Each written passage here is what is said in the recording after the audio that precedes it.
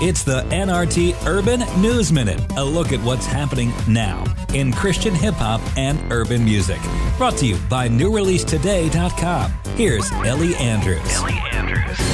Longtime Christian rapper Toby released yet another album as a soloist, his 7th since going on the intermission with DC Talk. An all-induction show, he's not slowing down. In the recently announced nominations for the 4th annual We Love Christian Music Awards, Toby was nominated for some pretty big awards fueled by his This Is Not a Test album. He's nominated for Male Artist of the Year, but his songs are getting the most attention in this year's award cycle. Of course, the reuniting of DC Talk for the song Love Feels Like was a musical highlight for many Christian music fans in 2015. Another collaboration, this time with Byron Mr. Talkbox Chambers on Feelin' It, was good enough to be included as a nominee for Song of the Year. You can check out all the nominees and cast your vote in the We Love Christian Music Awards before January 29th at WeLoveAwards.com.